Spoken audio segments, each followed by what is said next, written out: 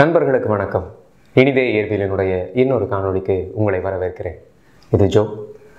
கடந்த காணொளியில் இயற்பியல் அளவுகள், அதாவது ஃபிசிக்கல் குவான்டிட்டிஸ் பற்றி நம்ம நிறைய பேசிக்கிட்டு இருந்தோம். அப்போவே அந்த அளவுகளை அளப்பதற்கு அலகுகள், அதாவது யூனிட்ஸ் தேவை அப்படின்றத நம்ம பார்த்தோம். யூனிட்ஸ் என்று சொல்லப்படுகின்ற அலகுகள், அடிப்படை அளவுகள் 7 என்று இருந்தால், அதே போல ஒவ்வொரு அளவிற்கும் தனித்தனியான அலகுகள், நிர்ணயிக்கப்பட்ட அலகுகள் உண்டு. குறியீடு முதற்கொண்டு ஏற்கனவே நம்ம எல்லாம் பேசி நிர்ணயம் பண்ண ஒரு விஷயத்தை வச்சு தான் பயன்படுத்திக்கிட்டு இருக்கோம், உலக அளவில். இப்போது அந்த அலகுனா என்னன்றதை யோசிக்கிறதுக்கு முன்னாடி, அந்த அலகுங்கிறது அவ்வளோ முக்கியமா? ஆமாம். எந்த ஒரு 11ஆம் வகுப்பு 12ஆம் வகுப்பு இல்லை கல்லூரி மாணவர்களை கேட்டாலோ, எங்கள் ஃபிசிக்ஸ் டீச்சர் சரியான போர், எப்போ பார்த்தாலும் யூனிட் முக்கியம்னு சொல்லிக்கிட்டே இருப்பாங்க. லேபிலலாம் நாங்கள் ஒர்க் பண்ணுறப்போ அவசரமாக கேல்குலேஷன்லாம் போட்டு எல்லாத்தையும் கரெக்ட் பண்ணி போய் செஞ்சு இதுதான் ஆன்சர்னு காமிச்சோம்னா, என்ன வெறும் நம்பரை மட்டும் எழுதிட்டு வர்ற, யூனிட்டே இல்லையே, போ இது வேஸ்ட் அப்படின்னு சொல்லிடுவாங்க.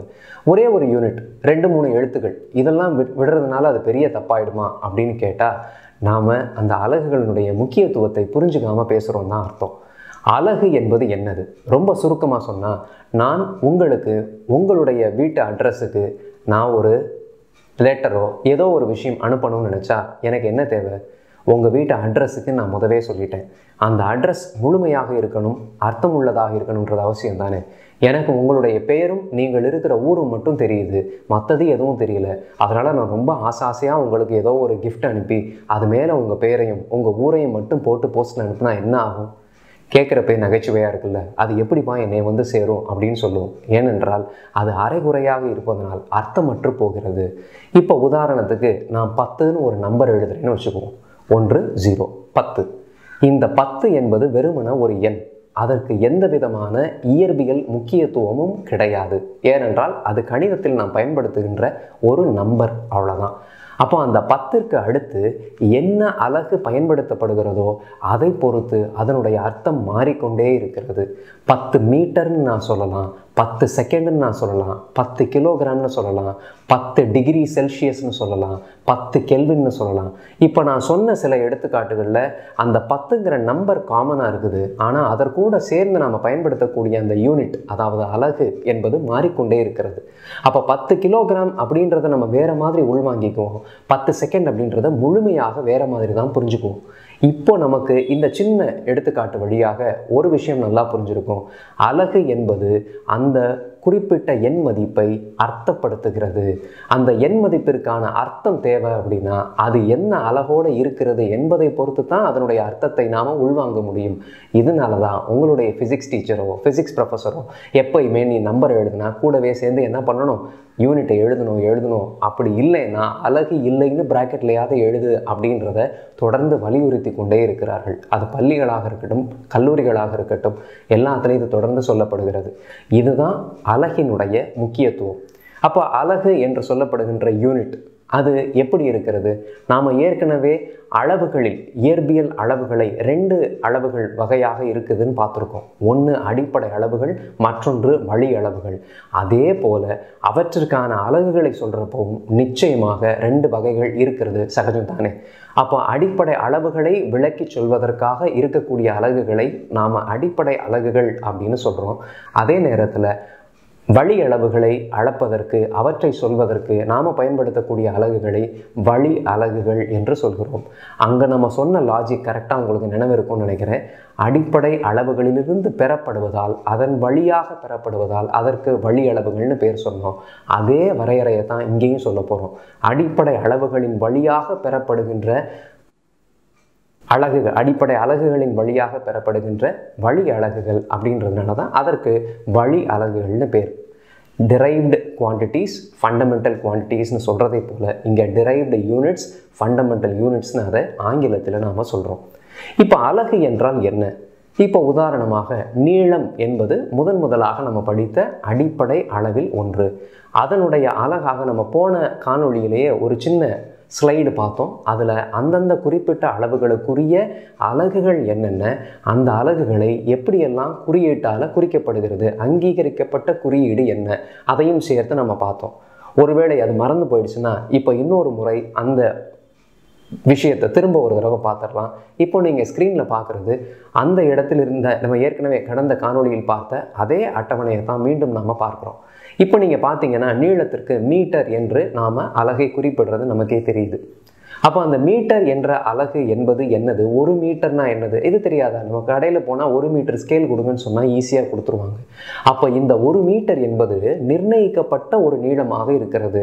அந்த நிர்ணயிக்கப்பட்ட நீளம் இருக்கு இல்லையா, இது மாதிரி ஒவ்வொரு அளவிற்கும் தனித்தனியான அலகுகள் எல்லாத்தையும் நம்ம கூடி பேசி இதுதான் இதனுடைய மதிப்பு அப்படின்னு நம்ம என்ன பண்ணியிருக்கோம், முழுமையாக ஒருமனதாக முடிவு செஞ்சு வச்சுருக்கோம். அப்போ அலகு என்றால் என்ன அப்படின்றத நம்ம யோசித்து பார்த்தோம்னா, அதை ஒரு சின்ன வரையறை மாதிரி சொல்லணும் அப்படின்னா இப்போ ஸ்க்ரீனில் வர்ற இந்த மதிப்பை நாம் சொல்ல முடியும். உலக அளவில் ஏற்றுக்கொள்ளப்பட்ட தனித்துவம் மிக்க தெரிவு செய்யப்பட்ட ஓர் அளவின் படித்தர அளவே அலகு என்று அழைக்கப்படுகிறது. மீண்டும் ஒரு தடவை சொல்கிறேன். உலக அளவில் ஏற்றுக்கொள்ளப்பட்ட தனித்துவம் மிக்க தெரிவு செய்யப்பட்ட ஓர் அளவின் படித்தர அளவே அலகு என்று அழைக்கப்படுகிறது.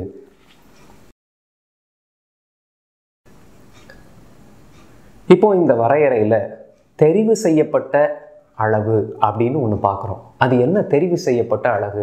வாக்கியமாக இதை நான் படிக்கிற பொழுது புரிந்த மாதிரியும் இருக்குது, புரியாத மாதிரியும் இருக்குது. அப்போ தெரிவு செய்யப்பட்ட அழகு அப்படின்றது என்னன்னா, இந்த 1 மீட்டர் இப்படி 1 மீட்டர்னா 100 சென்டிமீட்டர் தான் இருக்கணுமா? அது ஏன் கூட ஒரு 2 சென்டிமீட்டரோ இல்லை ஒரு 50 சென்டிமீட்டர் நம்ம 1 மீட்டர்னோ வச்சுக்க கூடாதா அப்படின்னு நம்ம கேள்வி எழுப்புறோம் இல்லையா? அந்த மாதிரியான கேள்விகள் எழுப்பும் பொழுது இல்லைப்பா, இதை தான் நம்ம சர்வதேச அளவில் 100 சென்டிமீட்டர் தான் 1 மீட்டர் அப்படின்னு முடிவு பண்ணி வச்சுருக்கோம் அப்படின்ற அந்த முடிவை செய்கிறோம் இல்லையா? அந்த குறிப்பிட்ட மதிப்பை தான் நாம் என்ன சொல்லிக்கிறோம், அந்த வரையறையில் தெரிவு செய்யப்பட்ட அளவு அப்படின்னு சொல்லிக்கிறோம். அந்த தெரிவு செய்யப்பட்ட விஷயம் என்னன்றதை நம்ம யூஸ்வலாக புரிஞ்சுக்கிறதுக்கு நம்ம அன்றாட வாழ்க்கையில் சில விஷயங்கள், இப்போ ரோட்டோரத்தில் நம்ம ஒரு சந்துக்குள்ளே கிரிக்கெட் விளாட்றோன்னு வச்சுக்கோ, நண்பர்கள் எல்லாம் கோடை விடுமுறையை சேர்ந்து கிரிக்கெட் விளாட்றோம். அப்போ நம்ம கிரிக்கெட் விளையாடுறப்போ கிரிக்கெட்டினுடைய இயல்பான சட்டத்திட்டங்களுக்கு உட்பட்டு தான் அங்கே விளையாடணுன்றது இருந்தாலும் அந்த இடத்திற்குள்ளே இவ்வளோ தான் விளையாட முடியுன்ற சில வரம்புகள் இருக்கும் இல்லையா? அப்போ அந்த இடத்துல உதாரணமாக நாம் விளையாடக்கூடிய இடத்துல பக்கத்தில் ஒரு முள்ளு செடி இருக்குதுன்னு வச்சுக்குவோம். அங்கே அடிக்கடி பால் போனால் நம்மளுக்கு பிரச்சனை ஆகும். அப்போ நாமளாக கூடி என்ன முடிவு பண்ணுறோம், அந்த சைடு தொடர்ந்து நீ 2 தடவைக்கு மேலே அடித்தா நீ அவுட் அப்படின்னு சொல்கிறோம். நமக்கு தெரியும் கிரிக்கெட்டில் கண்டிப்பாக அப்படியெல்லாம் ஒரு விதி கிடையாதுன்னு. ஆனால் நம்மெல்லாம் கூடி அந்த இடத்திற்கு ஏற்றவாறு ஒரு முடிவை எடுத்துக்கிறோம், அதையே ரூல் ஆக்கி அதையே ஃபாலோ பண்ணுறோம் இல்லையா? இது மாதிரியாக இது நான் தெரிவு செய்யப்பட்ட அளவுனா என்னன்னு சொல்கிறதுக்கான ஒரு ஒப்பீடாகத்தான் சொல்கிறேன். இது வேற, நாம் பேசிக்கிட்டு இருக்கிறது வேற. இப்போ நம்ம பேசிக்கிட்டு இருக்க இயற்பியலுக்கு மீண்டும் வந்தால், அந்த இடத்தில் தெரிவு செய்யப்பட்ட அளவு என்பது சர்வதேச அளவில் ஏற்றுக்கொள்ளப்பட்ட ஒரு அளவாக இருக்கிறது. அப்போ 1 மீட்டர்னா இவ்வளோதான். இந்த நாம் பேசிய எல்லா அலகுகளும், நம்ம பார்த்த அட்டவணையில் இருக்கிற எல்லா அலகுகளும் SI அலகு முறையில் குறிப்பிடப்பட்ட அலகுகள் தான்.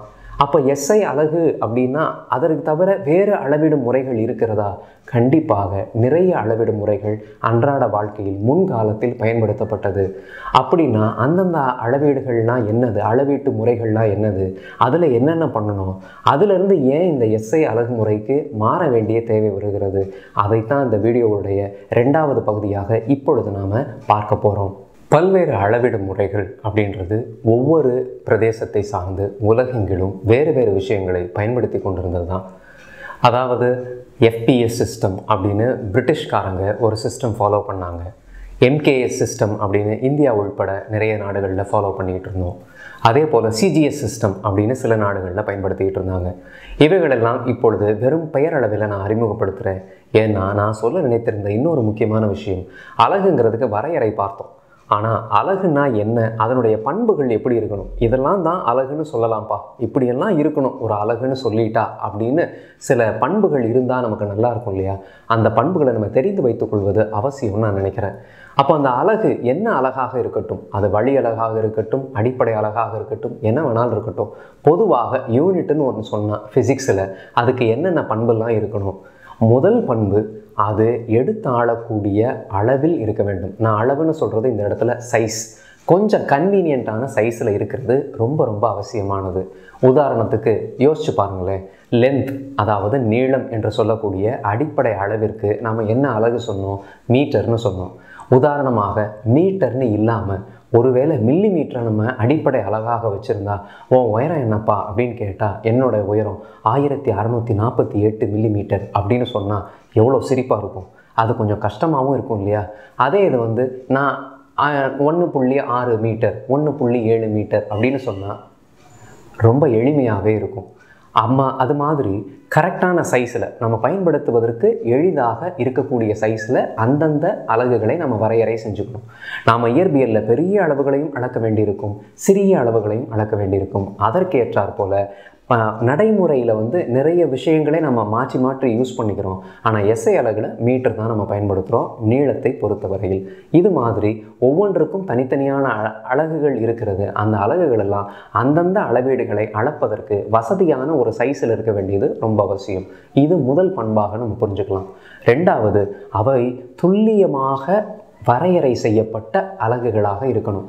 1 மீட்டர்னால் இதுதான் அப்படின்னு சந்தேகத்திற்கு இடமின்றி துல்லியமாக அளக்கப்பட்டிருக்க வேண்டும். அதை வரையறை செய்வதற்கு ரொம்ப அவசியம், ரொம்ப மெனக்கெட்டாங்க. அதை பற்றி பின்னாடி நம்ம பார்ப்போம். எஸ்ஐ அலகு முறையில் நம்ம அதை பற்றி பேசுகிற பொழுது அதை பற்றி பார்ப்போம். இப்போ ரொம்ப முக்கியமான விஷயமாக நம்ம பார்க்கறது அதனுடைய வரையறை துல்லியமாக இருக்கணும். மேலும் அந்த அலகுன்னு சொல்லக்கூடிய அந்த யூனிட் எப்படி இருக்கணும்னா, நாம் மீண்டும் மீண்டும் பயன்படுத்துவதற்கு வசதியான ஒரு மாதிரி இருக்கணும், ஒரு வகையில் இருக்கணும். வசதியாக இருக்கிறது என்ன சொல்கிறேன் அப்படின்னா, மீட்டர் அப்படின்னு நம்ம சொன்னோம்னா, இப்போ உதாரணமாக நம்ம அளவீடுகளை எல்லாமே ஒப்பீடுகள்னு சொன்னோம். அதே மாதிரி அந்த அடிப்படை மதிப்பு எத்தனை மடங்காக இருக்கிறதுங்கிறதா நம்ம அளவீடாகவே செய்கிறோம். இப்போ நம்ம பக்கத்தில் இருக்கக்கூடிய ஒரு கட்டிடத்தினுடைய உயரம் 10 மீட்டர்னு சொன்னால் 1 மீட்டர் தான் நமக்கு இருக்கக்கூடிய அடிப்படை அளவாக இருக்கிறது, அலகாக இருக்கிறது. அந்த அடிப்படை அலகு 1 மீட்டர்ன்றதை வச்சுக்கிட்டு நம்ம அளந்து பார்க்குற பொழுது அந்த கட்டடம் 10 முறை 1 மீட்டர் இருக்கிறது. அதனால் நான் அதை 10 மீட்டர்னு சொல்கிறேன். அப்போ இது மாதிரி அடிப்படை அலகுகள் அதனுடைய மல்டிபிள்ஸாக இருக்கிறது மாதிரி இருந்ததுன்னா ரொம்ப நல்லாயிருக்கும். நம்ம அளவீடு செய்வதற்கு அது ரொம்ப எளிமையாக இருக்கும். இது ஒரு அவசியமான பண்பு, முக்கியமான பண்பு அலகிற்கு. வேறு என்ன பண்பு இருக்கலாம் அலகிற்கு அப்படின்னு சொன்னால், அது பயன்படுத்துவதற்கு எளிதாக இருக்க வேண்டும். மீண்டும் மீண்டும் நாம் பயன்படுத்துகிற பொழுது மாறாததாக இருக்க வேண்டும். ஆமாம், கண்டிப்பாக வெயில் காலத்தில் 1 மீட்டர்ன்றது இவ்வளோங்க, குளிர்காலத்தில் அது கொஞ்சமே குறைஞ்சிரும் அப்படின்னு சொன்னால் அந்த அளவீட்டை நிர்ணயம் பண்ணுறதுல அர்த்தம் இல்லாமல் போயிடும். அப்போ அந்த அளவீடுகள் குறிக்கின்ற அலகுகள் எல்லாமே எந்த ஒரு புற காரணியினாலும் மாறாத விஷயமாக இருக்க வேண்டியது ரொம்ப ரொம்ப அவசியம். அது காலநிலை மாற்றங்களால், தட்பவெப்பநிலை மாற்றங்களால், அழுத்தம், வெப்பநிலை போன்ற புற காரணிகளால் மாறாத விஷயமாக இருக்க வேண்டியது ரொம்பவே அவசியம். இதெல்லாம் இருக்கிற ஒரு விஷயத்தை தான் நம்ம ஒவ்வொரு குறிப்பிட்ட அளவீட்டிற்கும் தனியான அலகுகளாக நிர்ணயம் பண்ண முடியும். இப்போ இந்த காணொளியில் நம்ம அலகுன்னா என்னென்னு புரிஞ்சுக்கிட்டோம், அதற்கான வரையறை புரிஞ்சுக்கிட்டோம். ஒரு அலகுன்னு நம்ம சொல்லணும்னா அதற்கு என்னென்ன பண்புகள்லாம் அவசியம் இருக்க வேண்டும் அப்படின்றத கொஞ்சம் யோசித்து பார்த்தோம். அது கூடவே என்னென்ன அளவீட்டு முறைகள்லாம் அந்த காலத்தில் பயன்படுத்தியிருக்காங்கன்னு பார்த்தோம். ஆனால் அந்த அளவீடுகள்லாம் என்னென்ன சொல்லுது, அந்த அளவீடுகளெல்லாம் பயன்படுத்திக்கிட்டு இருந்தப்போ ஏன் எஸ்ஐன்னு புதுசாக ஒரு அலகு தேவைப்பட்டது, அளவீட்டு முறை தேவைப்பட்டது, அந்த எஸ்ஐ அளவீட்டு முறையில் நம்மெல்லாம் தாவுறதுக்கு எது காரணமாக இருந்தது தெரிஞ்சுக்கணும்னு ஆசையாக இருக்கு இல்லையா? கொஞ்சம் பொறுங்க, அடுத்த காணொளியில் அதை பற்றி பேசுவோம். நண்பர்களே, இனிதே இயற்பியல் என்பது இனிமையாக இயற்பியலை கற்றுக்கொள்வதற்கு ஒரு களமாக இருக்கிறது. அதற்கு உங்களுடைய ஆதரவு தேவை. தொடர்ச்சியாக இனிதே இயற்பியலின் காணொளிகளை பாருங்கள், சப்ஸ்கிரைப் பண்ணுங்கள். உங்களுக்கு பிடிச்சிருந்தா இதை லைக் பண்ணுங்கள். இந்த வீடியோவை உங்களுடைய பின்னோட்டங்கள், அதாவது கமெண்ட்ஸ் இருந்தால் கமெண்ட் செக்ஷனில் போஸ்ட் பண்ணுங்கள். மறக்காமல் உங்கள் நண்பர்களுக்கு இதை பற்றி சொல்லுங்கள், பெல் அடிங்க. அதுவரை உங்களை சந்திக்கும் வரை விடைபெறுவது உங்கள் ஜோ. நன்றி நண்பர்களே, மீண்டும் ஒரு காணொளியில் சந்திப்போம்.